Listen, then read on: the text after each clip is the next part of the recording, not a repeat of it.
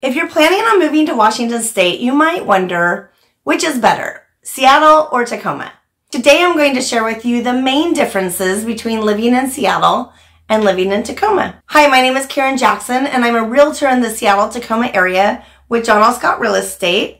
I have lived here my entire life and I like to share all about the greater Seattle area. So be sure to hit that subscribe button so you don't miss out on any of my new videos. They come out weekly. So Seattle and Tacoma are approximately 35 miles or so from each other, but they each have a very different feel. So before moving to Seattle or Tacoma, you will want to know the differences. Both Seattle and Tacoma share some commonalities. They are both on the Puget Sound. They both have stunning views of the water and the mountains. They both have lots of parks and trails nearby.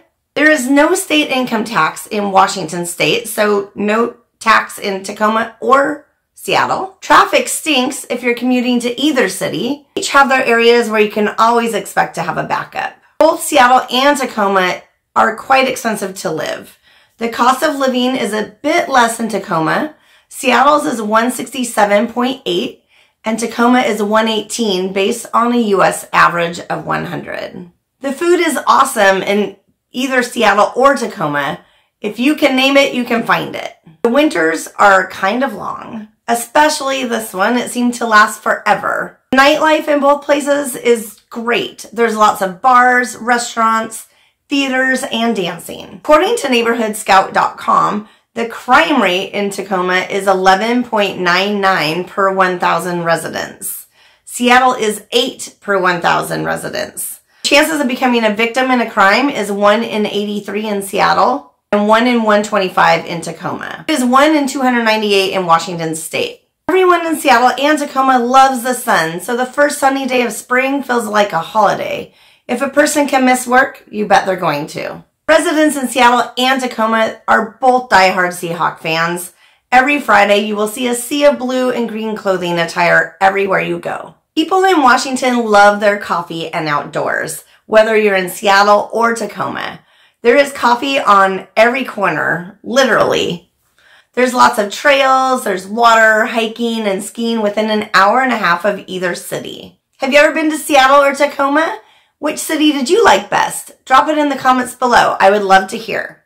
Tacoma is not as populated as Seattle. Seattle is the largest city in Washington State, and Seattle is bigger in size, approximately 84 square miles, versus Tacoma's just over 63 square miles, so quite a difference. Seattle's population is 733,000 and Tacoma's is 219,000, so a huge difference. The median home value in Seattle is $820,000 and the median home value in Tacoma is $460,000. Seattle's home prices are amongst the most expensive in Washington State. Seattle is one of the more educated communities in America. 65.88% of its adults have a college degree or even an advanced degree compared to the national average across all communities. Seattle has many universities and colleges. Some of the most popular include University of Washington, Seattle University, Seattle Pacific University, Seattle Central College, North Seattle College, and Seattle University School of Law.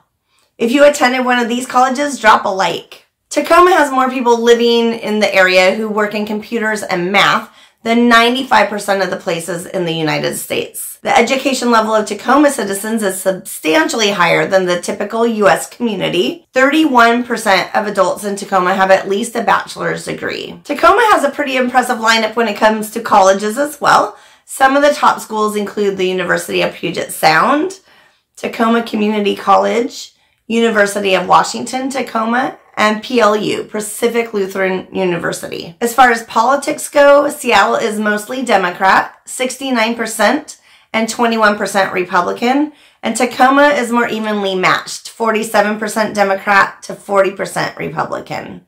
The median household income in Tacoma is approximately $30,000 lower than Seattle. Seattle seems to have more artists, designers, and people working in media. In both Seattle and Tacoma, telecommuters are a relatively large percentage of the workforce. Approximately 22% of people work from home. This number seems sort of small, but as a fraction of the total workforce, it is high relative to the nation. Tacoma seems to be a little slower paced to me than Seattle. Both Tacoma and Seattle have lots of fun things to do. They both have a great waterfront. I especially love to walk the Ruston Way walking trail in Tacoma. There's lots of great restaurants in both cities. Seattle has more well-known tourist attractions. There's Pike Place Market, the Space Needle. Seattle and Tacoma both have great zoos. Point Defiance is in Tacoma and Woodland Park Zoo in Seattle. There's also Northwest Trek in Tacoma area. Seattle has more transportation options. The Sounder train, the light rail, and the bus system. The transit score in Seattle is 60 and Tacoma it's 54. Both have great medical facilities. In Tacoma you have Tacoma General, Good Sam, Multicare, Allenmore, St. Joseph's, Marybridge Children's Hospital, and St. Francis. And I'm sure I've missed a couple. Seattle is a bit more walkable than Tacoma, although both of these have tons of hills. Walk score rating is 74 and the bike score is 71 in Seattle, and the walk score in Tacoma is 54 and the bike score is 48. This can vary depending on what neighborhood you're in. As far as housing goes, you will find similar style homes in both Seattle and Tacoma. Typically in the city, you're going to find the older homes built in the 1900s and many condos and apartments. Seattle has more high-rise condos, but Tacoma has many condos as well. Some of the older homes are being replaced with newer homes or townhomes. As you go out to the suburbs, you tend to find more of a neighborhood feel and get into the newer housing developments. Most of the 2000 and newer homes consist of very small lots, around 5,000 square foot. Sometimes you can find a little bigger or a little smaller. We don't have a lot of land left near the cities, so they cram in as many as they can. There's 5-foot setbacks on each side. Many professionals live in Tacoma for its affordability, and then they commute to Seattle both for work and to visit attractions. Tacoma is home to one of the largest ports in the United States, covering more than 2,400 acres. The Port of Tacoma has the Port of Seattle beat, which covers just over 500 acres.